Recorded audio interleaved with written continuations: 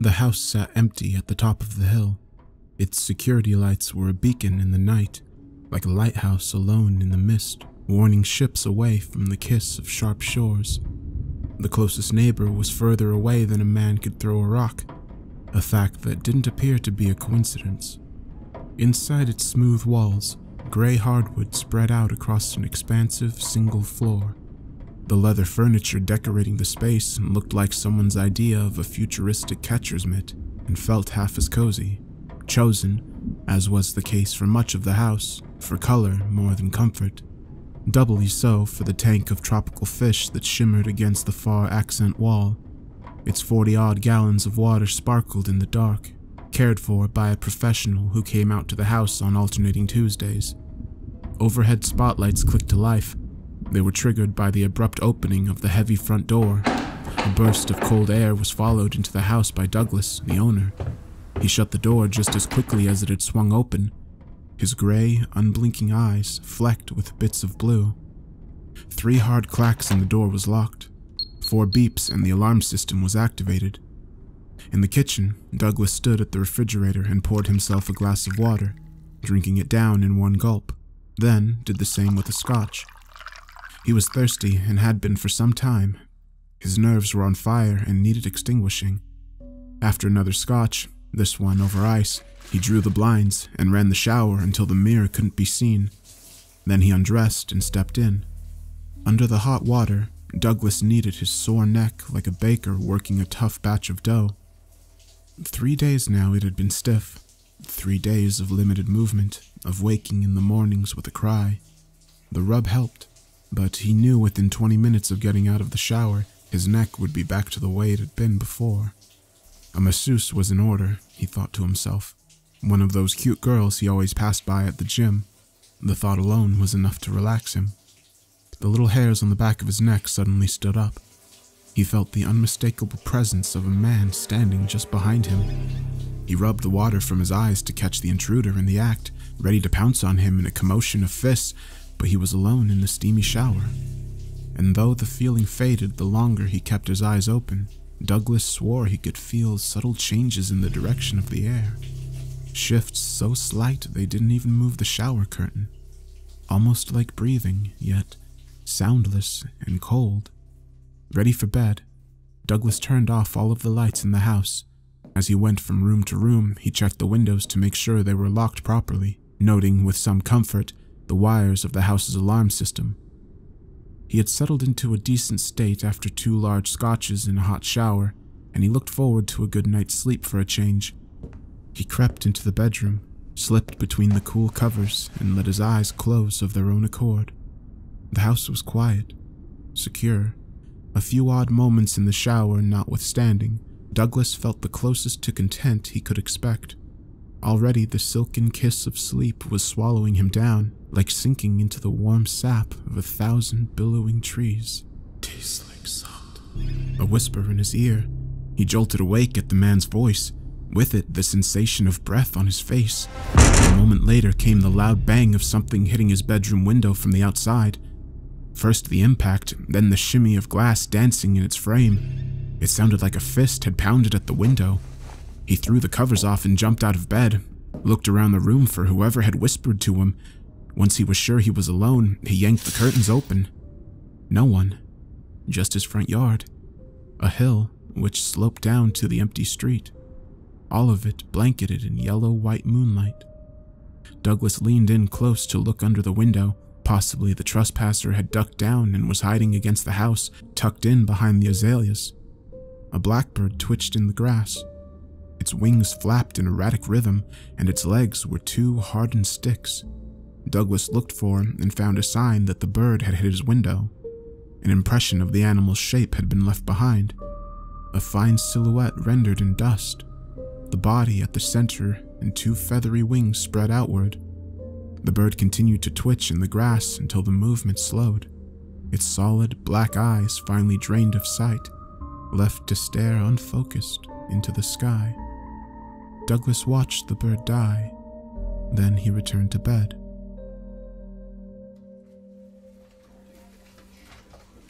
The autumn sun slept behind a coat of clouds. Meanwhile, some people had to work. Douglas stood at the water cooler down the hall from his office, repeatedly refilling and draining a cone-shaped paper cup. He was still thirsty despite a good night's sleep. Each time he drank, he watched the bubbles rise up from somewhere unseen and wobble to the top of the water jug. The sight was hypnotic. At some point, he lost the need to blink. "Hey, what happened to you Friday?" Douglas looked up from the dancing bubbles. Peter from marketing had walked into the break room unnoticed and was eyeing Douglas with light contempt. "What? You were supposed to meet us at McSweeney's," Peter explained. "For drinks, on Friday?" "Oh, sorry about that," Douglas managed. As much as he tried to think of an excuse for not going, he couldn't come up with anything sufficient. "It's Ed you should worry about. You know he likes the whole team socializing, kiss the boss's ass thing. If you keep no-showing, he'll rethink the promotion." Douglas nodded distantly. He raised his paper cup. "Does this water taste funny to you?" "I don't drink water. I drink coffee like God intended." With that, Peter left the break room and resumed his blonde life. Douglas filled his cup and finished it one more time, doing his best to pin down the familiar taste. Back in his office, he tried to lose himself in work. He became absorbed by emails and faxes and reports, but he found himself unable to commit fully to the moment, fighting the feeling that someone was looking over his shoulder, checking his progress before he made any. More than once he typed out a word only to delete it, then retype it exactly as it originally appeared. The second guessing put him on edge. Eventually, he gave up the idea of completing the task altogether. He sat back in his chair, rubbed his ears, smoothed his tie, and surveyed the battlefield. Suits glided past his doorway. Somewhere down the hall, a fluorescent bulb sounded out its electric death rattle. On his desk, facing the empty chair opposite him, was a nameplate some grateful client had bought him a few years back. He rarely looked at it anymore, as was the case for any non-functional object that sat on his desk for more than a month. He leaned forward and spun the nameplate to read the inscription. The thin strip of horizontal metal was engraved with his name, Douglas, first name only, and underneath it, in smaller font, it gave the origin of the name. "From the Scottish surname Douglas," it read, meaning Dark River. Douglas grimaced. He put the nameplate back where he'd found it, this time face down. 2 hours later, after further failed attempts to accomplish something, he left for the day. As he crossed the parking lot, one of his coworkers had her back against her red import with a cigarette burning between her lips. "Hey, Doug. You got a new car?" It's Doug, and it's a loaner," he replied, not bothering to explain himself any further. She watched him pull out of the parking lot and toward the setting sun.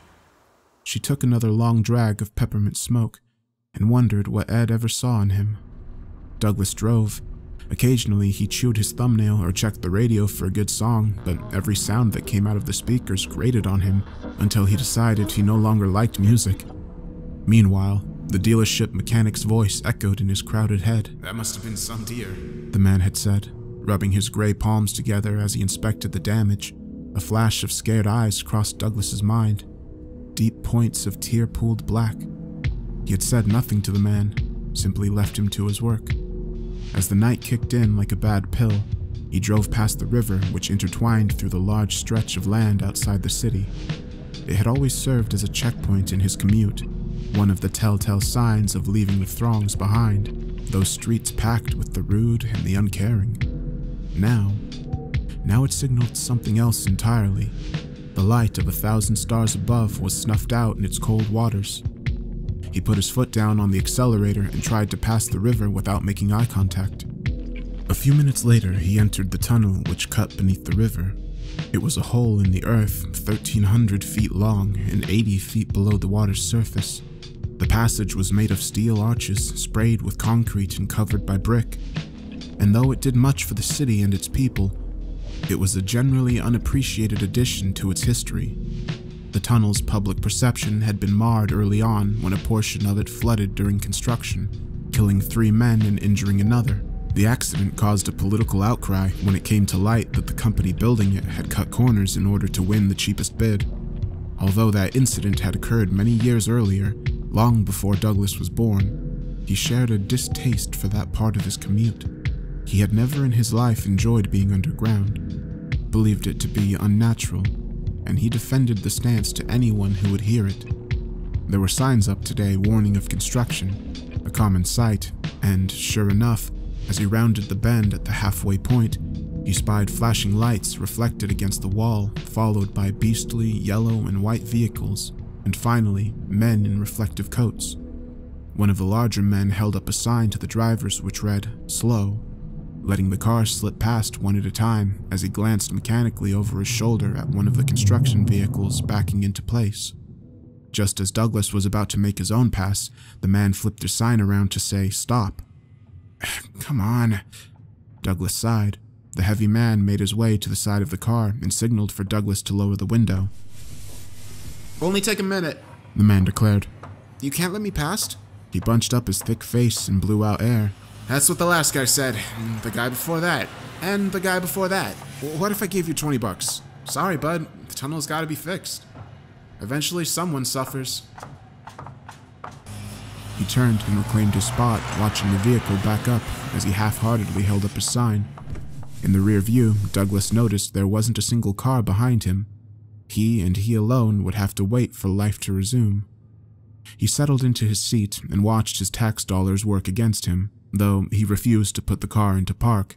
Somehow, it meant giving up. A minute later, he gave up.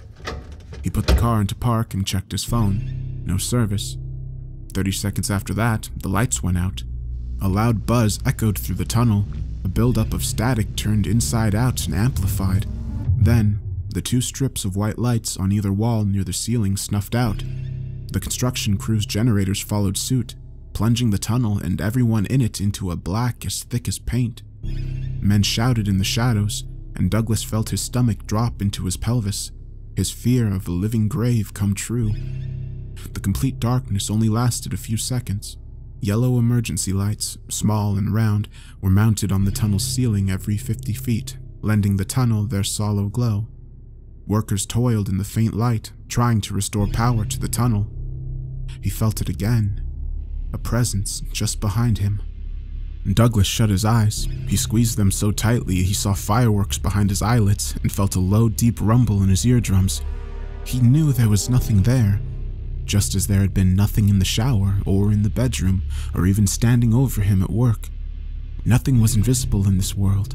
Everything was real and explainable. This was real life. There were no monsters, only idiots and their fears. Cold fingers traced a line up his neck.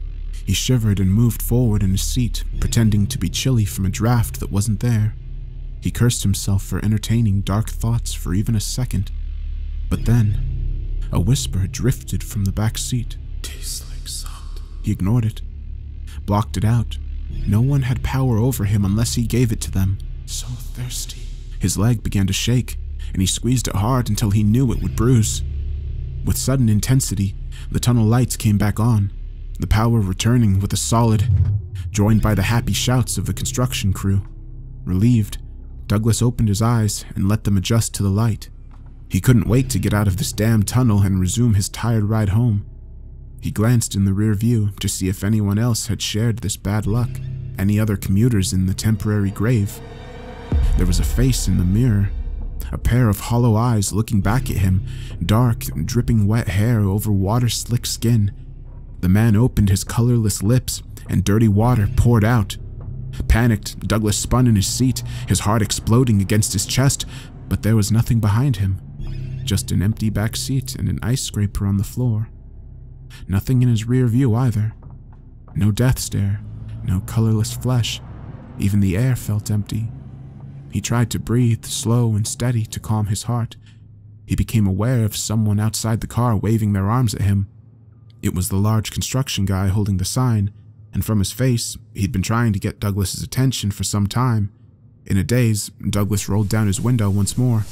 "You can go now," the man called out. "Power's back." Douglas nodded and took the car out of park, rolling slowly past the men in their trucks. He drove the rest of the way home in silence, trying and failing to forget the face in the mirror. His mouth was as dry as burnt paper, and he planned to drink until either his throat or his legs gave out.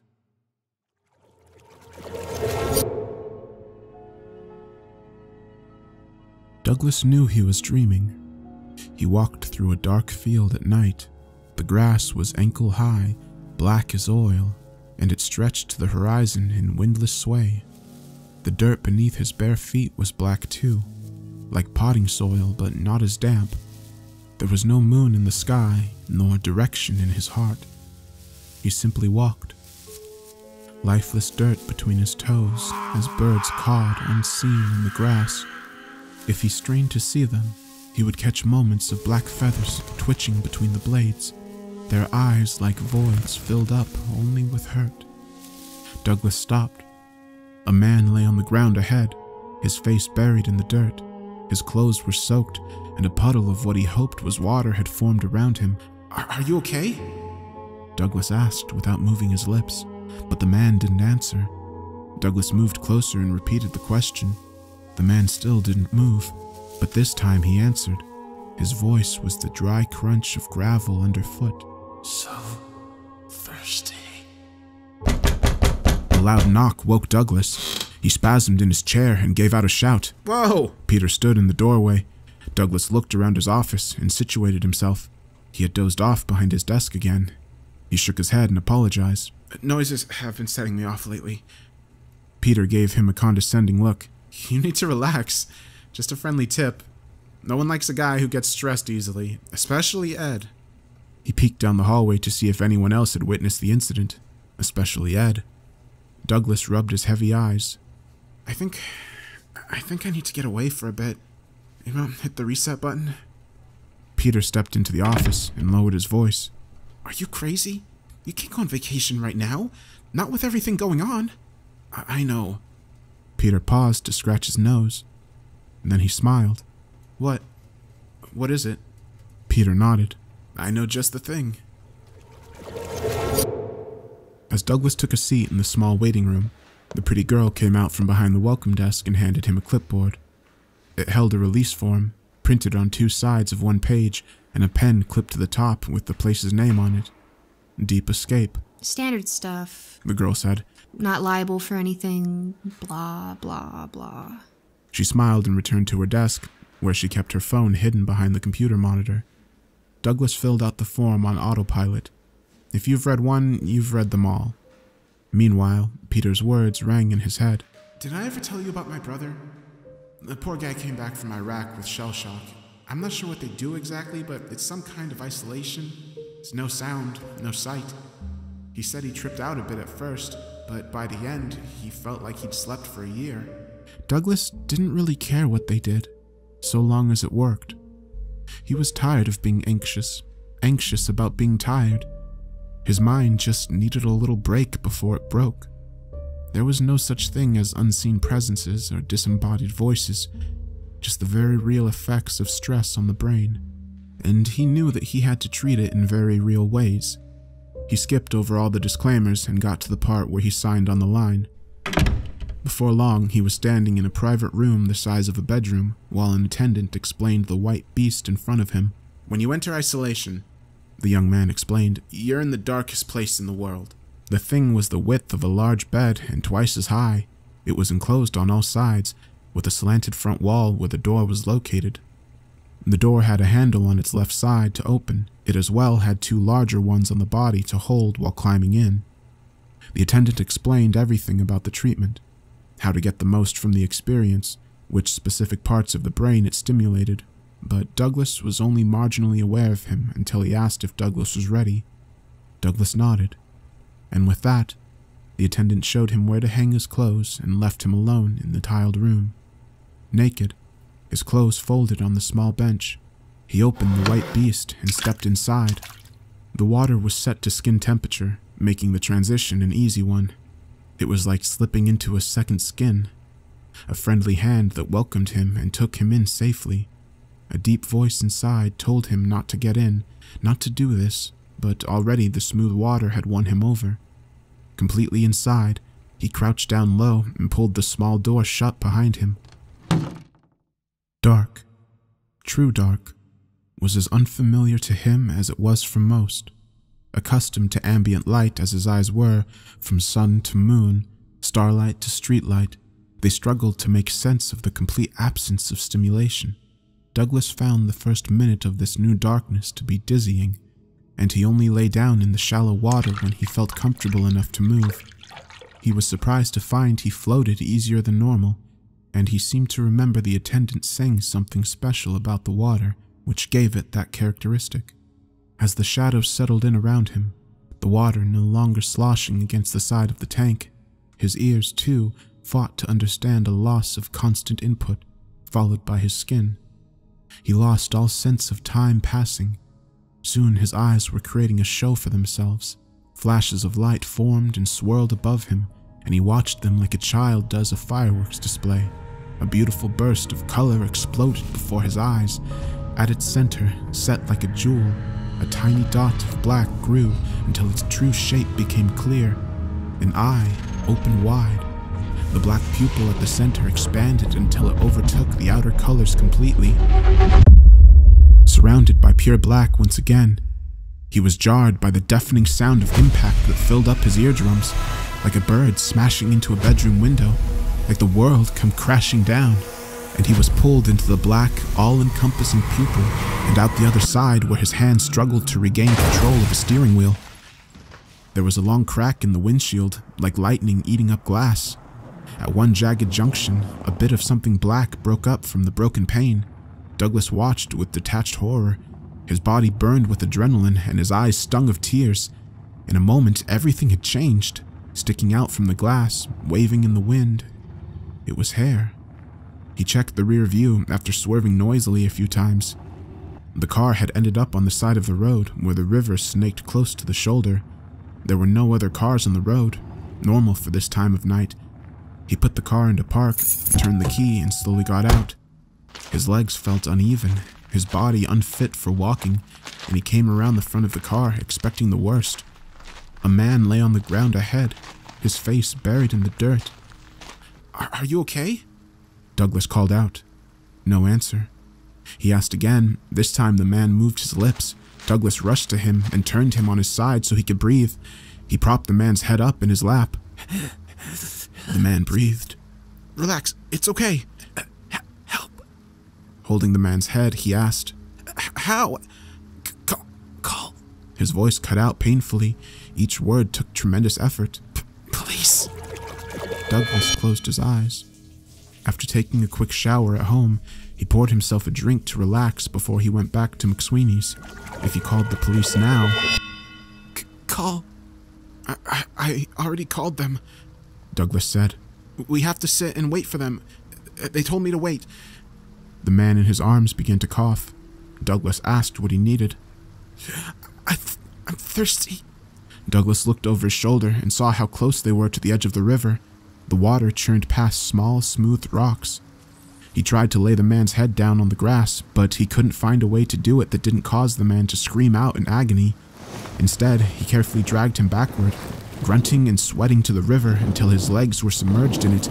With one hand, he cradled the man's bleeding head from dipping into the river, and with the other, he scooped up cold water and fed it to him. "It tastes like salt," the man complained. It didn't make sense at all. Douglas tried it himself, but it tasted only water. It's a river," he said. "It's fresh water. It tastes like salt," the man repeated. He took another sip, looked up at Douglas as he struggled to take a breath. When what? When are they coming?" Douglas paused. "Soon. Just relax." The man's gut rose and fell like waves. You didn't do it." Douglas scooped up more of the water in his palm. "Do what?" Call." His hand stopped. The man's wide eyes stared up at him accusingly. Douglas didn't appreciate the look. Of course I called." "Call again. There's no point. They're already coming." Douglas was starting to get annoyed. The two men locked eyes. They understood each other too well, together in that moment. Their lifelines tangled like bad wires, the river gurgling and splashing into them, pushing past their bodies eternally. A moment stretched into lifetimes. Time was nothing. Life had stopped. The man took a great, deep breath.